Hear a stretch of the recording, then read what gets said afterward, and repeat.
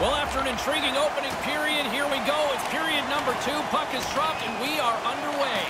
One period already in the books. Ray, how have you seen this thing? Merzlikins is going to be exhausted if the game goes like this. In that first period, he was crazy busy.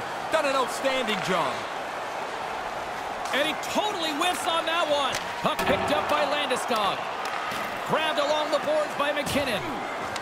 Grabs the puck and looks to make something happen. He was locked in there. Still plenty of time left in this frame. 1-0 is where we sit at this point.